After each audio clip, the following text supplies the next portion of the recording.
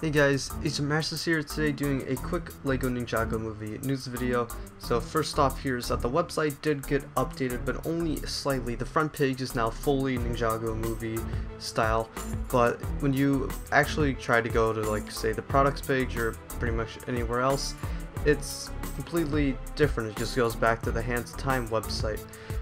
And other news here is that also, if you look on the website in the Woo Crew missions, there are some new posters of the ninja, so you can see every single one with their hair pieces, and then you can see a little bit of the background of Ninjago City, although it is the same background on each picture.